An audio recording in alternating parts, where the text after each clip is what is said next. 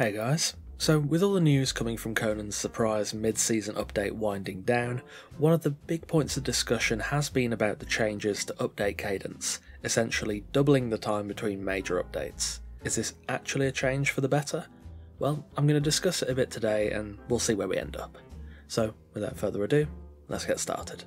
So if you're unfamiliar with the situation, let's establish exactly what we're talking about. To paraphrase from the most recent blog post, the devs said this: "Developing an update every 3 months has been a big change for the dev team and we've learned a lot. For one, this cadence is not the sweet spot where we're happy with quality, quantity and the type of content we're releasing.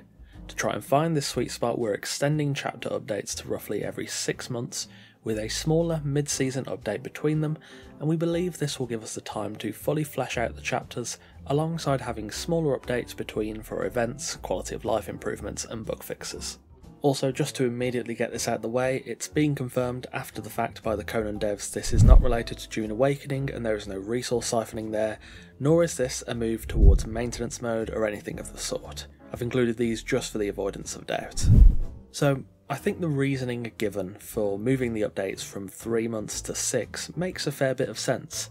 In layman's terms, they don't have enough time to fully develop things, and presumably to fully test them as well. This should really surprise nobody. It's been plainly obvious for a while. The Age of Sorcery wasn't too bad, likely because it had been in development for quite a long time, but as we got into the full cadence of the 3-month update cycle in the Age of War, things really started to fall apart. The Age of War Chapter 1 was light on features and launched with the Numidian Foundation bug, alongside invisible enemies on some platforms, treasures falling through foundations, etc. The Age of War Chapter 2 was a bit better, but the Purge revamp had issues with spawning, pathing and looting, and the loot revamp did have a couple of teething issues. Chapter 3 was, well, a disaster. The Siege of Almeria was pretty underwhelming and not well optimised at all. Many people were falsely banned due to an issue with the anti-fraud system, the new camel mounts were bugged and unable to be attained, and issues with the Purge made it much harder to complete for the first portion of the Age, which ironically hampered access to the newly added tavern system which had to be unlocked through the Purge, and then there was the adjustment to combat rotations that felt really clumsy. Finally, the Age of War Chapter 4 had bugs with the inventory overhaul, the bearer HP nerf wasn't well received without mitigating factors, the Sacred Hunter was incredibly grindy, and of course the issue with players falling through foundations. That's not to say that each chapter didn't have its own positives, it definitely did in my opinion, but each update definitely come with a whole swathe of bugs of varying severity. Most of the blame has fallen on insufficient testing and QA, which I think is likely the culprit, but the wider cause is probably just time in general. Let's be honest, Funcom don't have the best track record with QA and bugs, even before the Aegis system was introduced, but the issue got significantly worse with the faster pace. The Conan dev team isn't working with a huge number of people. I don't know the exact amount of devs on the game, but it's likely not a massive amount. A 3-month update cycle is pretty rigorous, and if you can't keep pace, things are going to slip, as we've seen. Even outside of the bugs, look at some of the other features like Down But Not Out, autonomous harvesting for golems and clan alliances. Down But Not Out was talked about fairly early into the Age of War I think, but only dropped with this mid-season update. There's been no word about autonomous harvesting, and clan alliances was also planned for the Age of War but was taken back to the drawing board as it just wasn't going to be sufficient for the purpose it was aiming for. I can't help but think that those features would have came sooner with more time, but then again, considering there were already issues with underdevelopment of features that did make it into the updates, it's pretty clear that time is the major issue here. You can have the best and biggest development team in the world, but if they don't have enough time then, well, it's not going to get done.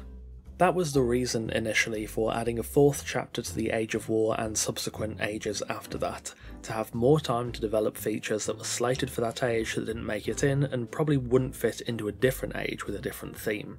It hasn't been clarified if the 4th chapter will continue. I wouldn't be surprised if it does because the precedent has already been set, but it's pretty clear they still just didn't have enough time to get the features done that they wanted to have complete.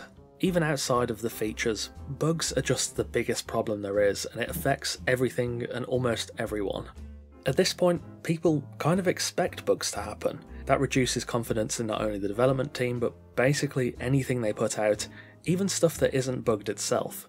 I think a good example of this is probably the Bazaar. I think there would be a little bit less of annoyance with how the bazaar is operated if the game ran smoothly. Other games have pretty expensive in-game stores, probably more expensive than Conan, but because the core gameplay is relatively smooth and bug-free, I don't seem to see as many complaints, or at least they are a bit more tempered. Anecdotal, I know, but bugs really do affect the perception of everything. The bazaar of course does have its own swathe of issues, pricing being a big one of them, but that being said I don't think you can fight every single battle the game has all at once. You can have a cheap bazaar, but if everything's bugged, it's useless. I think bugs are probably the biggest issue, and it's important to tackle those first and the actual quality of permanent features that are coming out, and then I think you're probably in a better position to tackle the bazaar. The decision to push updates from every 3 months to every 6 months will, I think, be a net positive for the game. Yeah, an update every 3 months is exciting, and transparently, as a YouTube content creator, it is good for us, but if you can't get the quality right most of the time, it's not healthy for the game, and I'd rather the team slow down and get it right rather than keep the current pace and drive themselves into the ground. I've played over 4,000 hours of Conan since 2019, and I still get really excited when new updates come. But the one thing I don't enjoy is having to report that half of the new features are bugged in a video about them.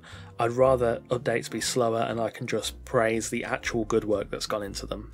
To be fair, the change in update cadence might not seem as bad as it sounds either, as there are mid-season updates that I imagine will land roughly halfway between each major update, so it won't just be silence for the 6 months between them, and if they use those updates as they said they would to add new events and bring back older ones, hopefully with new rewards like bounty hunting has received, I think it will probably be a nice bit of extra content. That being said, I think I and many others would appreciate the dev team just communicating more throughout those periods. The Funcom team does sometimes have a track record with going a bit quiet when they're working on stuff. To a degree, that's honestly understandable, but I think they could really improve communication across the board, and it doesn't even have to be about features coming to the game if they want to keep them a surprise. Take for example a game like Ark. I have a lot of my own issues with Ark and Wildcard, I won't go into them here, but one thing they do really well is community crunch, where they just highlight stuff from the community. Given the devs do highlight stuff that the community has done on Twitter and Reddit, but I think just more communication in general. I know that if they're quiet for the 6 months it's going to feel real lonely for the community, so I think just having the devs talk in general will be good, especially if it's some stuff that might not interest everyone but would interest some people, like the process of, say for example, developing a building set. I know I and a lot of other builders would like to see that from conception to finished project.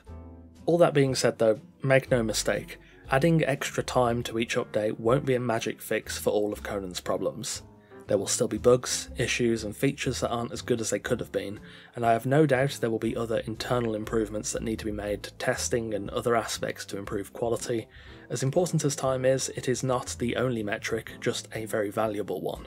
As I've said about myself a few times before, I'm an optimist, and I try and show that in the videos as well, just because I don't think constant pessimism is a very enjoyable flow of content to watch, but the past few updates have been rough.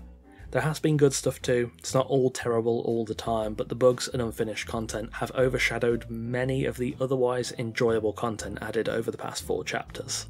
Whilst I don't think some of the doomerism about this change is warranted, I don't think it warrants blind optimism either. Yes, the devs do have a lot of extra time to work with now, but we still need them to use that time properly. There will still be bugs, there will still be things that could have been done better, but I've got high hopes for this change. If they can't keep pace and deliver quality updates, well, something needs to change. And for me, I'd rather see the devs admit that and change it, rather than just keep on going to save face and create even more issues further down the line. I know people will likely have differing opinions on this, and to be fair, I can understand a lot of doubt about this change. The devs, to be brutally honest, have lost a fair bit of trust given the state of the game over the past year or so. Optimistic as I am, and as much as I still really enjoy making Conan content, that is objective reality. It's all well and good seeing these things written down in a dev blog, or even discussing them like this, but we've not really seen the implementation yet. Furthermore, it's something that we'll really have to evaluate after a couple of chapters to kind of see where things have landed overall. It's not the sort of thing you can make a snap judgment on, unfortunately. Whilst I do hold my own opinions that I think this will be very good for the game, I understand the larger trepidation about it, and the results do remain to be seen. As always, this is just my thoughts really. I would love to hear and discuss what you guys think about the update cadence changes in the comments below. Again, I'm optimistic, but this isn't going to be a magic bullet fix that makes Conan the perfect game. If we're aiming for perfect, we'll never get there because it's basically impossible for any game. However, a marked improvement in quality, quantity and type of content they're releasing, which is what the dev team themselves said they wanted to improve on, would be much better than the sort of rushed, very buggy product we've received recently. Honestly, the best we can hope for is that this change gives the devs the time they say they need, and a year or so down the line we can look back and be glad the dev team made this change. That is my ideal outcome really. If it all goes well, I think Conan Exiles could be in a much healthier state. Anyway, that about wraps us up for today, I think. Again, please do let me know what you think in the comments below. Thank you for watching, and of course a massive thanks to our wonderful esteemed coffee cultists for continuing to support the channel over on Patreon. Make sure you subscribe for more Conan Exiles news, reviews, guides, builds, lore videos and more. Take care, and I'll see you soon.